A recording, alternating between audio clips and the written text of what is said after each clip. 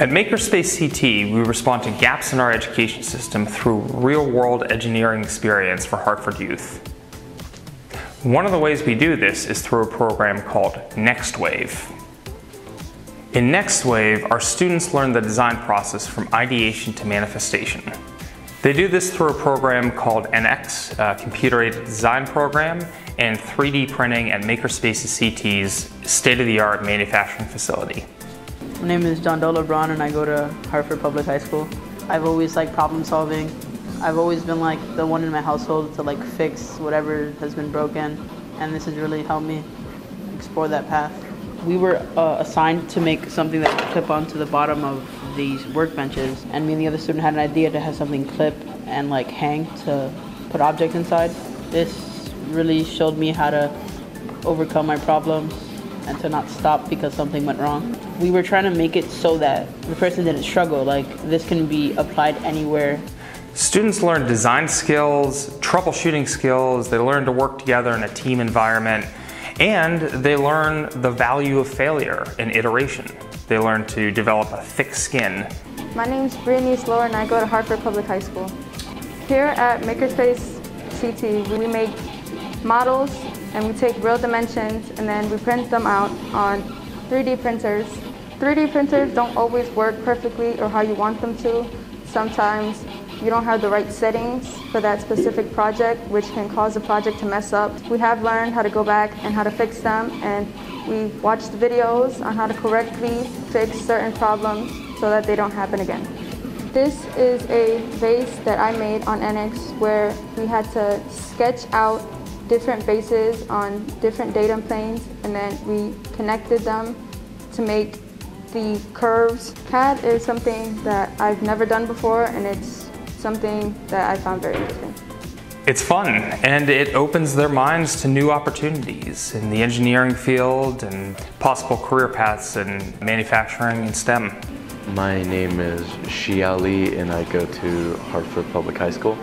Me and a fellow classmate worked on a design which would help all around the entire building with storage and tools.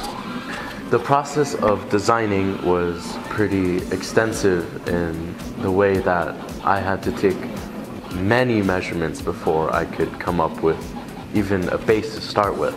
It worked pretty well at first, and through that I figured out ways that I could personally improve it and shape it into a better product.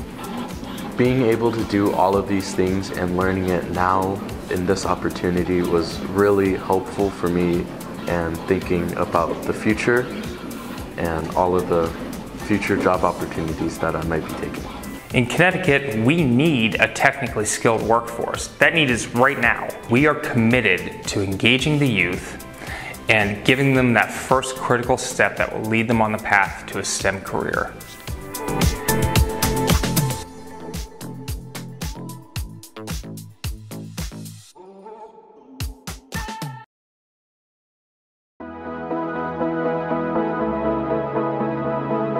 Hi, I'm Rahelia and I'm an intern assistant at MakerspaceCT. The program took place here at Makerspace in the classroom, and now my current project is working on making a model of that classroom.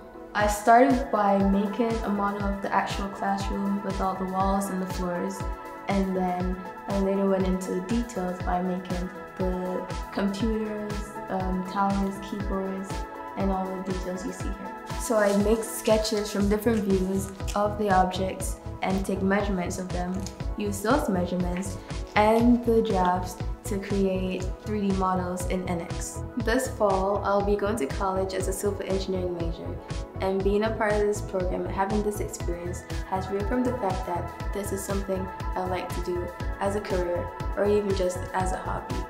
Hello, my name is Brady Martinez.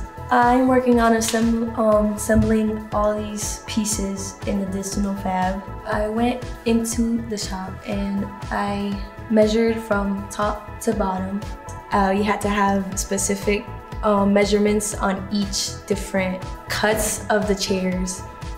and they had different shapes and sizes of different pieces. In the future, I want to become an engineer, and this is something I want to do and pursue in the future, and I think this helped me a lot. Hi, my name is Alonzo Williams, and I was a part of the CAD Readiness program here at MakerspaceCT. What I did was I was tasked with going out, modeling some 3D models of actual things that are inside some of the shops that are here. So 2 of the bigger machines that I worked on were the Haas milling machine and the finger brick.